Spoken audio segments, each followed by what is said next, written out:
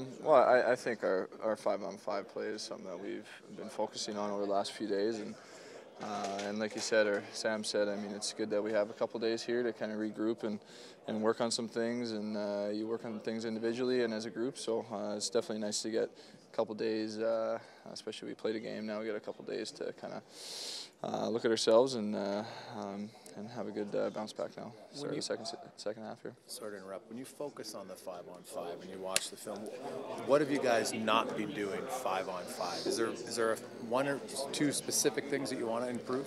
Well, I mean, overall, our scoring needs to pick up 5-on-5. I think at the start of the year, everybody just kind of was on the same page every shift. I mean, we'd all be skating, we'd all be working together. You know, there's one guy going, there's a guy coming back, the D are pinching kind of thing. Everybody was on the same page, and over the past little while, we might have gotten away from that a little bit. So these practices have been good. We've been focusing a lot on that, like I said, and that helps. I mean, we got to play with speed, but we got to play with speed as a full five-man group out there.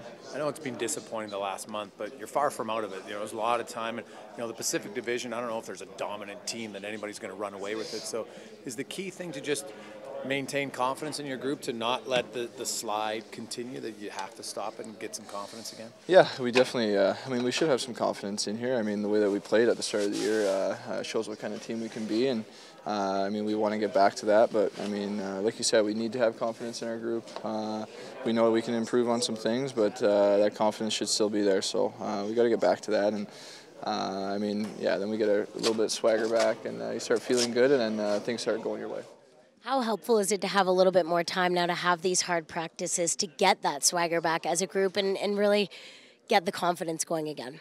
Yeah, it is nice. I mean, you work on some system stuff, but at the same time, you get to work on your individual skills. I mean, like I was saying, I mean, we're trying to score more 5-on-5, and we've been working on that a lot, and things have been going in out there, and we're working hard. I mean, everybody's challenging each other, which I think is key over these last few days.